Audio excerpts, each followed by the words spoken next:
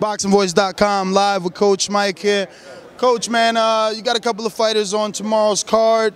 You got your big fighter in Adrian Broner going up against Malignaggi. You're starting to get that recognition. You're well deserved for bringing up all these amateurs through the amateur rankings and now turning them pro and just having them shine. What do you have to say for everything that you've been able to accomplish up until now, and of course having that elite stable that you're grooming up right now? Well, as of now, as you know, like you said, with Adrian Broner leaving the pack, you know, it's a wonderful thing that's happening now. But you know, you look at it, the past, all these kids is coming up, and you look at this particular show tonight or tomorrow. You know, it's like a, you know, we call it was like a national tournament, but now these guys are getting paid. So, you know, I just was, you know, I've been lucky to, you know, to have a good stable of guys, and I think with the right promoters behind me and the right management teams, you know, we've been doing really good job with our kids, you know. So.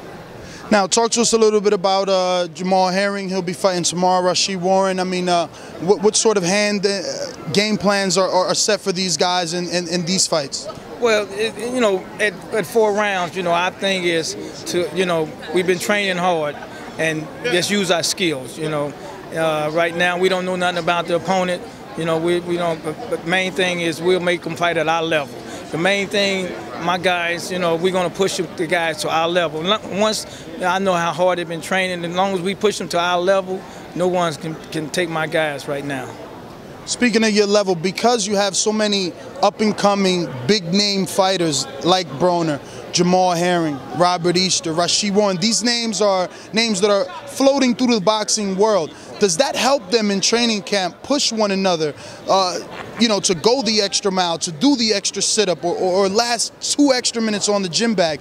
Has it become an easier job for you to be a coach now, since, of course, the limelight has come into play? You know, everybody wants to be in front of the camera, fight on the big networks. Right, and that makes a good thing, you know, with all the talent is in our camp. So we all push each other, you know, and it's just a fun job, you know, real fun job, you know. So make sure that everybody is really, you know, doing anything. It's a fun job to do, you know. So it makes my job easy because, you know, my guys, I start them out young, and so now they doing the things that I taught them when they was young, and so now it's filtered out as they turn champions, you know.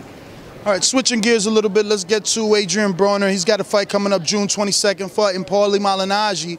A lot of the fans upset. They wanted to see Adrian Broner at 140 pounds. What do you have to say to those fans that still want to see him with the Lucas Matisse and the Lamont Petersons, the Danny Garcias of the world?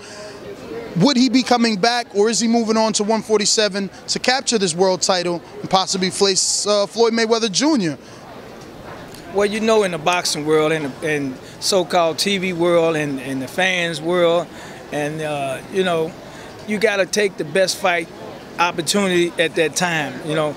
And at this time is opportunity time. There was no one out there for us to fight.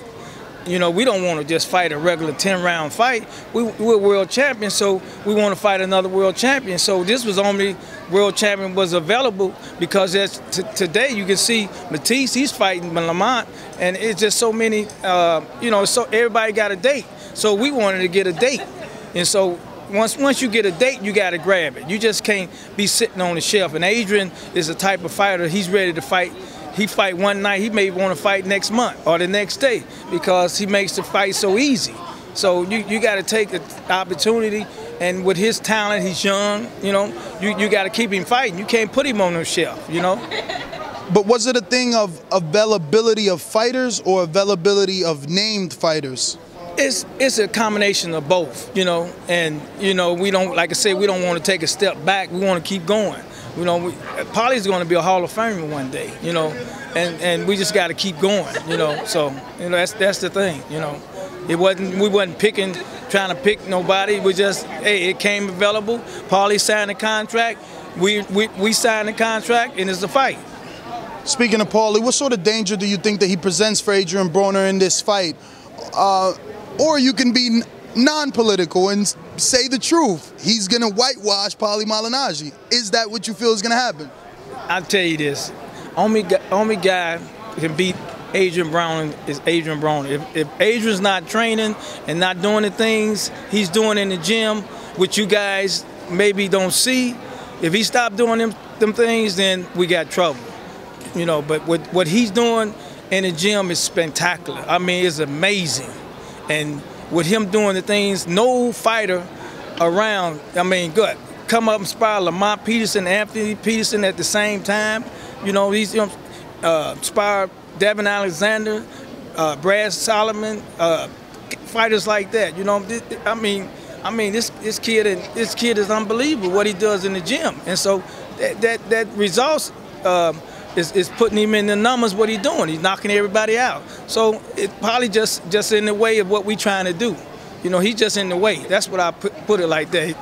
I'm not gonna say we're gonna do this. I'm just saying he's in the way for what we want to do, and what we want to do, we want to be the best.